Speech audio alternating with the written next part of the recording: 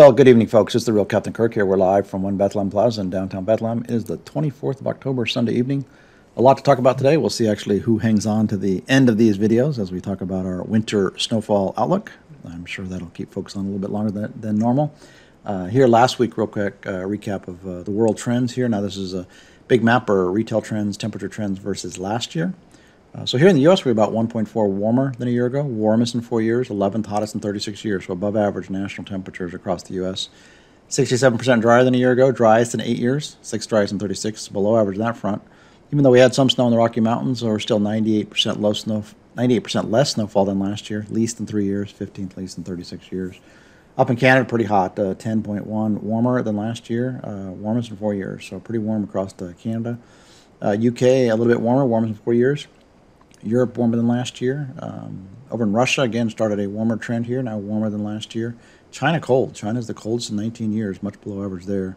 Down under in Australia, their spring, a little bit cooler, but coolest in 5 years. Still above average, but coolest in 5. India, cooler than last year. And down in Brazil, also pretty cold, coldest in 10 years, so much below average conditions down in Brazil for, again, their spring conditions. World overall, again, I think the warmer, a little bit warmer than last year and driest in 6 years.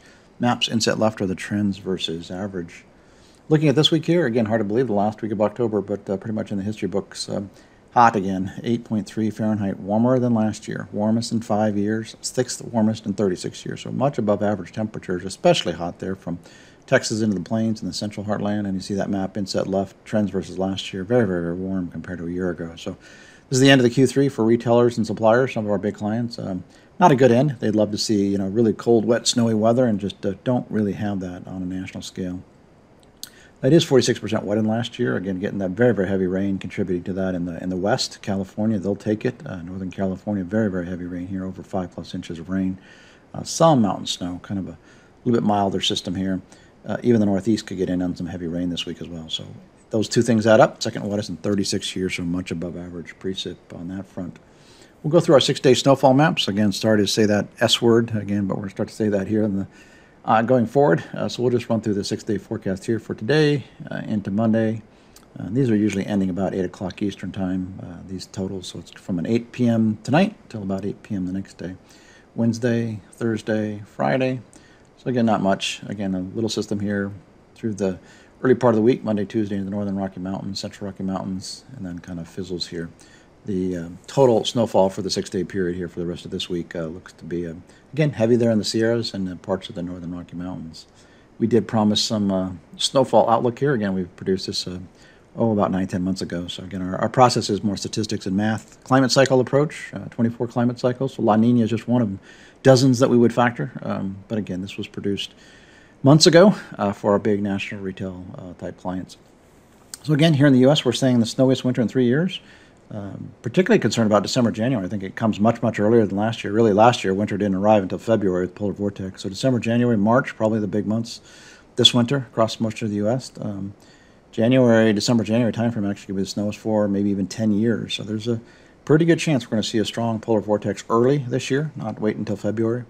18% more than a year ago, above average. The big spots, again, you see that map, bottom right are the trends versus average, and the map upper right is the trends of snowfall trends versus last year. But pretty much conveyor belt from where the jet stream will merge out of a La Nina pattern would be more from Arkansas into the Ohio Valley into the parts of the Northeast. So really, other than right here in our area in New York, we kind of were ground zero for some heavier snow last year. This year, again, probably more of the Northeast. Northeast really didn't have a lot of snow last year, but northern Northeast this year, again. Arkansas to the Northeast, probably one of the big winners for snow this year with the storm track should probably set up. And also the Pacific Northwest, higher elevations of the Pacific Northwest. One of the cycles that we'll be factoring is just La Nina. This is just looking at the spring La Nina index that we believe will happen by spring timeframe.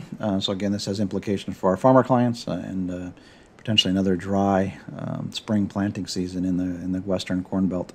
So again, we think that the La Nina conditions will still be in the moderate to strong phase, even by May timeframe. So again, this is similar to this last year, maybe even a little bit stronger. But again, typically these La Nina patterns mean more dry for much of the country. So we can certainly have some drought. We think the West has some hope this winter, probably not a ton, especially the southern parts of Southern California may remain relatively dry this winter. But again, one of many cycles we'd factor in for the winter outlook. Looking at next weekend, getting into 6 November, hard to believe here, but 3.5 colder than last year. So a little bit of a different trend there than we've seen as of late. 12th warmest in 36 years, so still above average on a national scale, but much, much colder in the west, northern plains, northern Rockies, central U.S. than compared to this time last year. So that'll drive some seasonal sales. Good news for our retail customers. And precip, again, about 27% wetter than last year, but still 6 drier, so not a lot of precip out there. This will be the bigger week this week, and then next week looks to dry out a bit. Start talking about snowfall here in these outlooks as well. Snowfall at least in 5 years, much below average. So not a lot of snowfall out there as we go into the first part of November here. So with that, folks, we hope you have a great week. We will, real quick here again, just the 2-week aggregate for the world overall. Pretty much warm, see much of the world. On the warm side, this map is temperature trends versus average and total precip rain and snow map inset left. So with that, folks, have a great week, and we will see you next week.